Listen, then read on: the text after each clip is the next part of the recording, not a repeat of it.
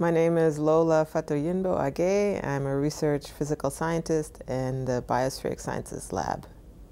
I actually grew up in a lot of countries. I moved every 2 to 3 years because my dad was working as a journalist and with international organizations.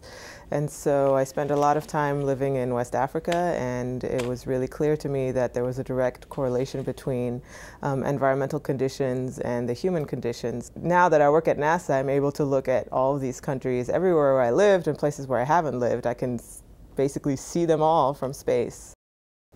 I did my graduate work in Mozambique, and in Mozambique, 40% of their export is actually shrimp. They use the mangroves as nursery habitat, so there's a direct relationship between the GDP of a country and their mangrove coverage. Mangrove forests actually store a lot of carbon in them.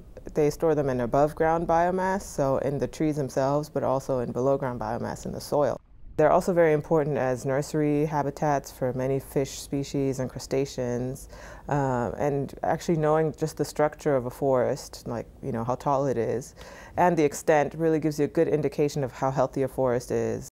I mostly work on estimating forest 3D structure, so basically estimating forest height.